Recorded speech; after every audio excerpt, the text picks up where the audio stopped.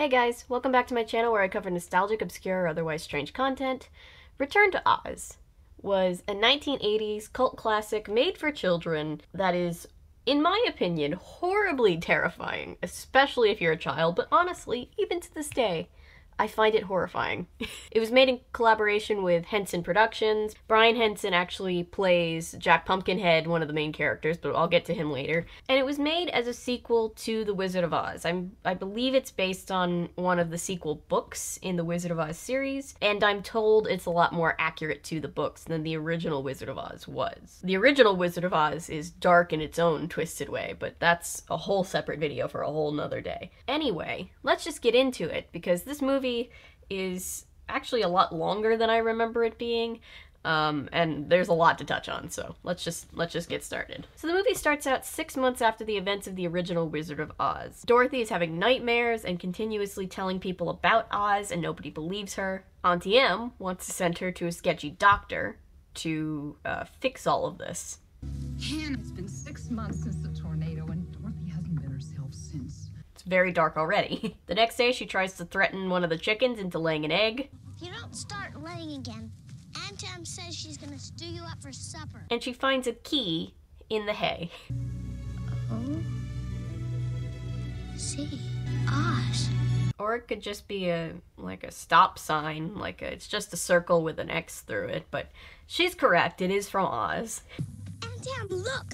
A key from Oz! Auntie Em still doesn't believe it, though. Auntie Em is more concerned with the fact that they're having to basically rebuild their home because the original one, if you remember, got swept up in a tornado. Hurry up and get yourself ready, we're going to be late. But she gets Dorothy into the buggy, and off they go to this shady doctor. Go home, Toto! Toto's having none of it, but she makes him stay home. We don't see Toto again until the very end of the movie. He's not in this one, sadly.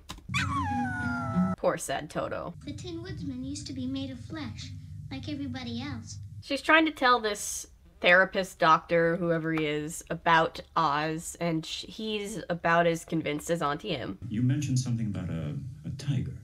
A lion. Lions and tigers and bears. Oh my. Where are those slippers now? I lost them. Oh, I never thought about that, but she did lose the ruby slippers. That's sad. I know just the thing. So the doctor's like, yes, I see. Let's hook you up to electroshock therapy. Now this fella here has a face. Here are his eyes, and this must be his nose. Oh god, he's trying to make it more like kid-friendly, but it just reminds me of Don't Hug Me, I'm Scared. Will it hurt? What? No. Yeah, it's just electricity in your brain, you dumb kid. Oh, and she sees this random girl in the mirror that nobody else sees, before Auntie Em just leaves her with these random people. Here's your lunch pail. You won't need that. This is so shady. Put some WD-40 on that. They didn't have WD-40 in 1899, I don't think. But that is a question for editing Avery to deal with. So she leaves her alone in this sad-looking room, and then the girl from the mirror walks in. This is for you. It's a pumpkin! I love jack-o'-lanterns. Why did they bring you here, Dorothy? Because I can't sleep. Way to scare every child that ever saw this into going to bed on time. So she just runs away and leaves Dorothy to brush that jack-o'-lantern. So now there is a raging storm for dramatic effect, and they go to take Dorothy back to literal electroshock therapy. How are you? I wish I wasn't tied down. So he starts hooking up this terrifying machine. Pretty soon they'll draw all those unpleasant dreams out of your head. God, turn of the century medicine was terrifying. And they put the, adapter things over her head, and it's very scary, but I just keep laughing because it just looks like an 1899 version of, headphones. Like she's wearing Beats. Ready? Yes, doctor. But just before they can turn on the machine and start this very horrifying process, all the lights go out because of the storm. And so as Dorothy's left all alone again, the blonde girl comes back and gets her out of there. I don't know why she couldn't do that before she was, restrained and everything. But anyway, better late than never. What's that? Screaming. Their patients have been damaged. Well, that's a comforting thought. So...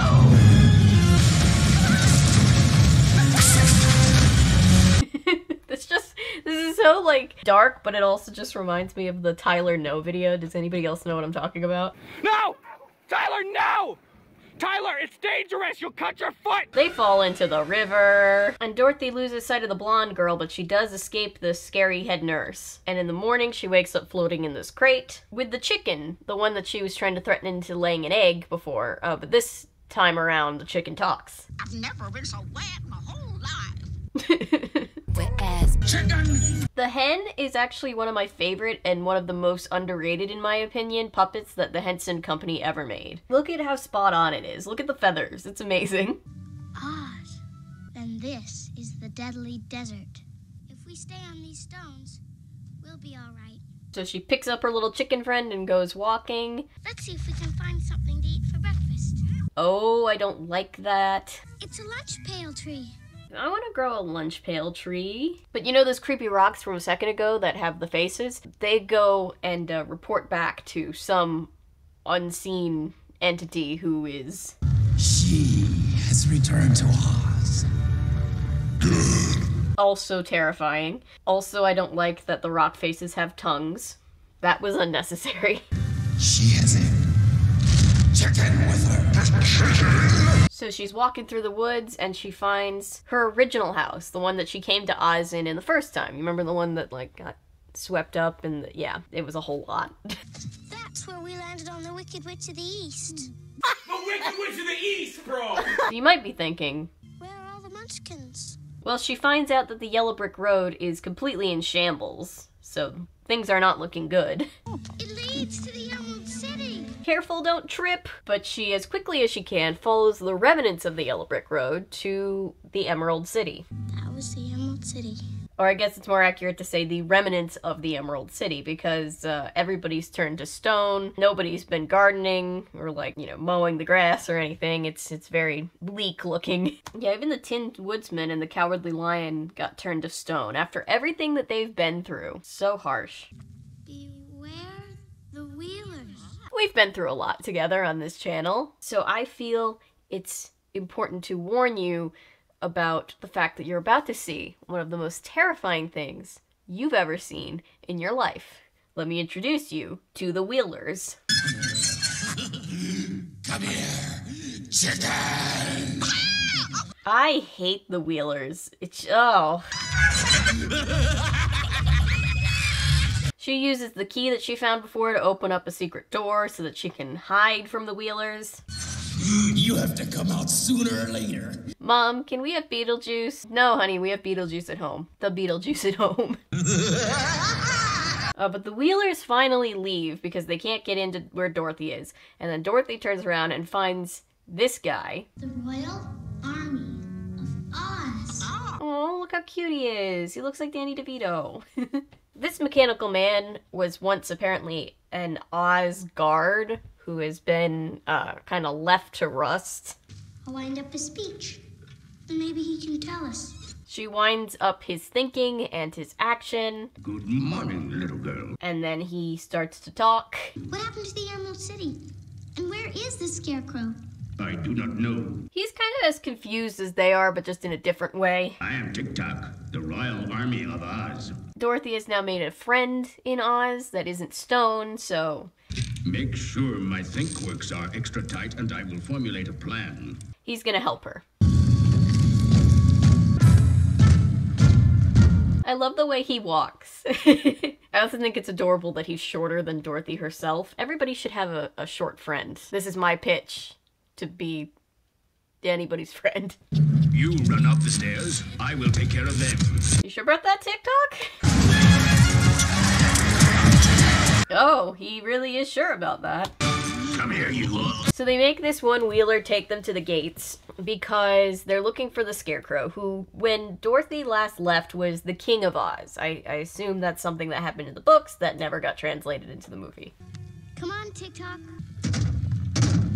Once they very stealthily walk inside the gates of the palace, they find this random lady. Help me to rise. I don't trust her. And apparently I'm right not to trust her because she's just got a collection of sentient heads. What do you think? It's so unsettling. The Gnome King took the Scarecrow and all the emeralds back to his mountain and turned everyone else to stone. So upon hearing this unsettling news, she looks at Dorothy and she's like, I like your head. I'm gonna keep it. Not at all beautiful, you understand, but will have a certain prettiness.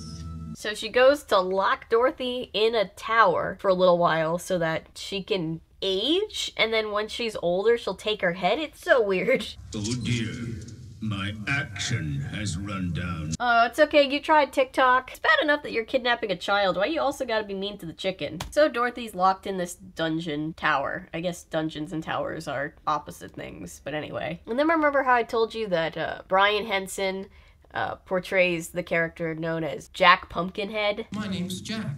Here he is. I've been alive such a short while. He's a little creepy, but I like him all in all. Jack Pumpkinhead walked so that Jack Skellington could run. While Dorothy is kindly attaching all of his limbs, he tells her that his mother built him to scare off the evil witch that just locked Dorothy in that tower. Apparently things did not go according to plan. Where did she get all those different heads? Did you see the headless dancing girls outside? Oh no. But she decided to test some powder of life. It worked. So the evil witch accidentally brought him to life and then turned everybody to stone, and also his mother who built him is missing. It's been a rough time for this guy. Here I am. But with his spindly long fingers, Jack helps Dorothy escape the locked tower. TikTok. And she goes and gets TikTok back, and then they all go looking for that life-giving powder that brought Jack to life. Did you understand all that, TikTok? Better than you do. Be nice. So while Dorothy's creeping downstairs, her friends push a couple of couches together and take this moose head off the wall. She steals the key from the headless witch. She gets the powder, but not before waking up all of the heads.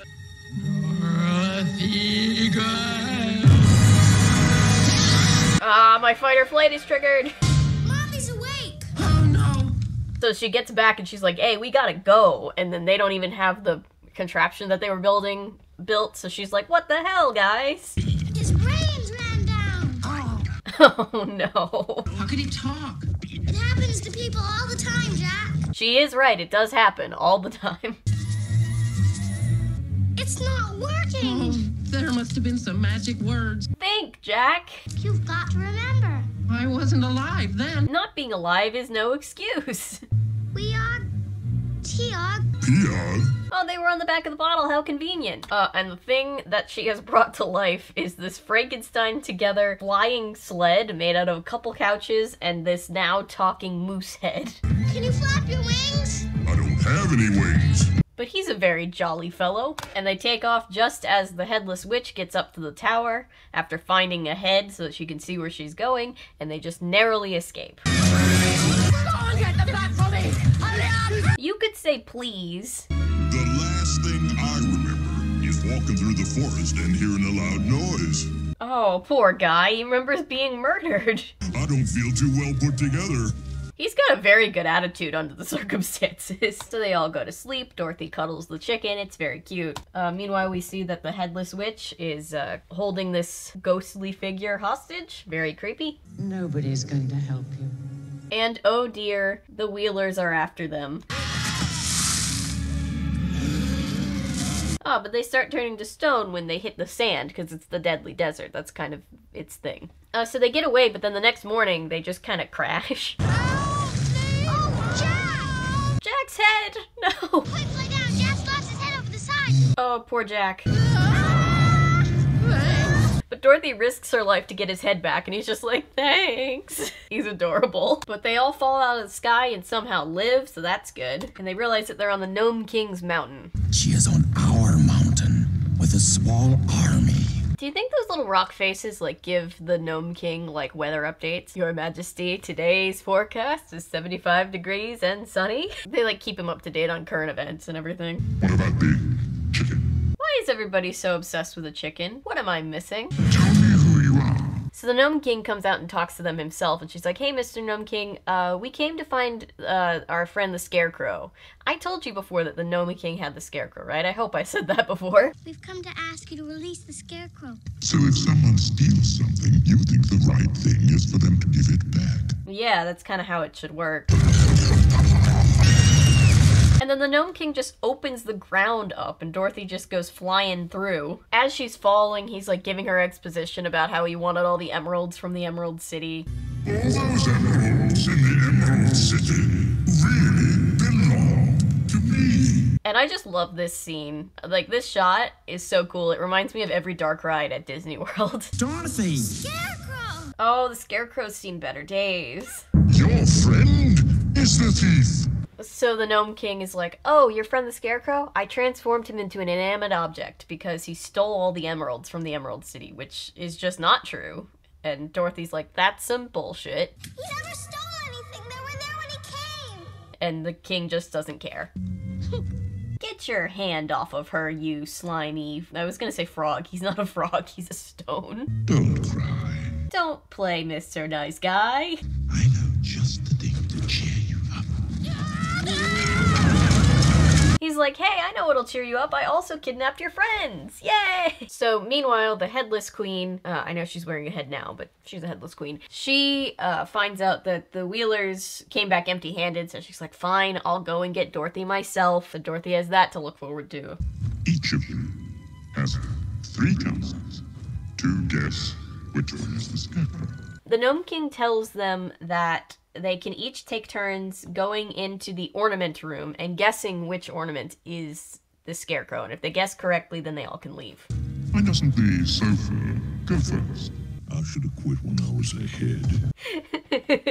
I don't know why, I just love that interaction. I love the moose head. So one by one, all of Dorothy's friends go in, and they fail to guess correctly, and they too get turned into ornaments. And every time one of them gets turned into a lifeless ornament, the Gnome King becomes a little less rock and a little more terrifying. Next. Oh, those creepy hand things. They're not exactly the same, but don't they remind you of the hands in Labyrinth? Also Jim Henson, so not surprised, but you know. Being an ornament will probably be hardest on you, Dorothy, since you're used to eating and sleeping and other such activities. Bless him. Since I never eat or sleep, I won't miss them. Since I never get to take a nap or eat saltine crackers, Dorothy, I'll go in your place. Oh, here comes the Headless Queen with her very squeaky sidekicks. He has many excellent qualities, but thinking is not one of them. Next. But all this culminates in TikTok, the wind-up man, his action wind-up running down. So the king, who now has very realistic and very bloodshot eyes, allows Dorothy to go in and wind him up, and then inevitably when he fails on his last guess, she can just stay in there and guess. You didn't come back for these.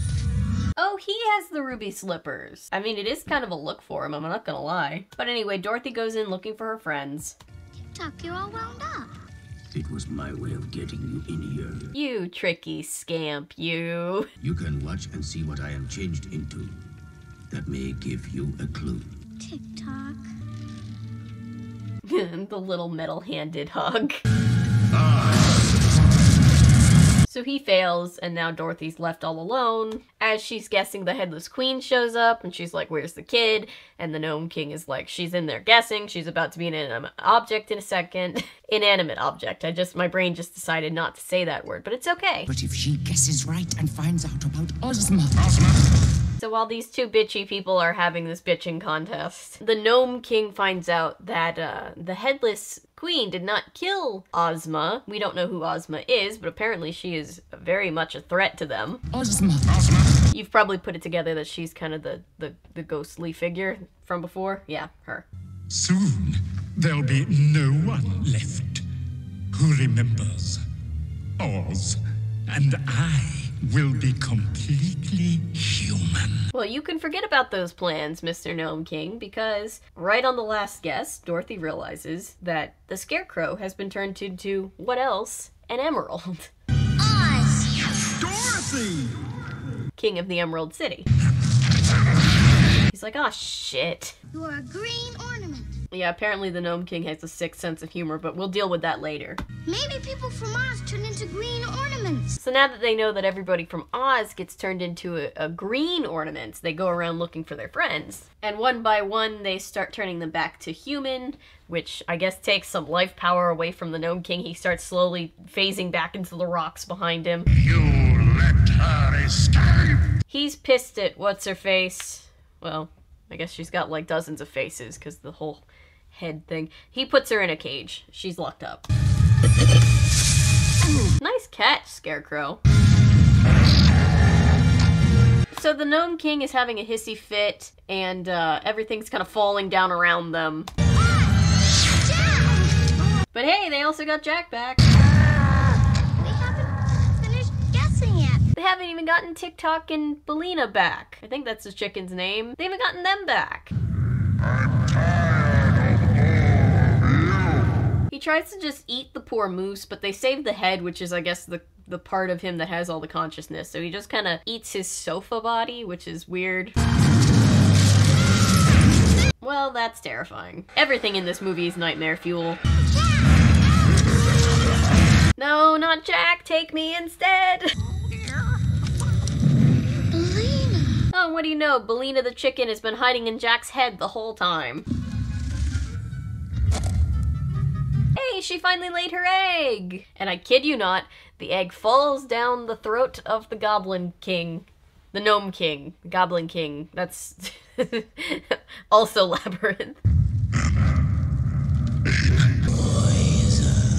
And they're all like, aw, shit, not an egg! And then they all die. No, really, they all die. They all got poisoned by one egg. Sucks to be them. Poison indeed. I guess that's why they were all so pressed about the chicken. I mean, and in the first movie, the Wicked Witch just melted when she got some water splashed on her, so all the bad guys in Oz are kind of wimps. With the Gnome King dead, Dorothy gets the slippers back and wishes them all back to the Emerald City. And everybody gets turned into not stone. They're all alive again. The headless ladies that the queen stole their heads from, they get their heads back. They realize that the headless queen is still locked up, and they have this little emerald pin thing that they realize is TikTok, so they get TikTok back. All is going well. And they just get to go back to Oz and like a hero's welcome. Everybody's alive, everybody's happy. The Tin Man and the Lion are back. Look at the little blue bow on his head. They bring the queen back so that she can presumably go to whatever Oz has in lieu of a prison. And the Scarecrow reclaims his throne as the Emerald King, or the King of Emerald City, whatever his title is.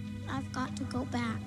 Dorothy decides that she needs to go back to Kansas, and then she turns around, looks in the mirror, and who is it but the little blonde girl from the beginning of the movie, you know, the one that helped her escape? She is Ozma! So this is Ozma. My real mom!